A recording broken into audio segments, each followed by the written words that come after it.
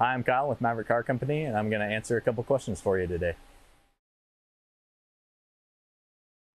So, battery is obviously what gives your car its power for all your accessories and all the electrical functions of your vehicle. It also stores power so that you can use it when your car is off for some period of time. So, battery maintenance can include cleaning terminals and getting it checked regularly. So if you're noticing the little green fuzzy stuff or yellow things growing on your battery terminals when you open your hood, you can always have a technician take those terminals off and clean the insides and outsides of those terminals. So if you're consistently having to have your car jumped, or you're noticing that lights are getting dim, or you're having loss of power, it's probably time to get your battery checked and possibly serviced or replaced.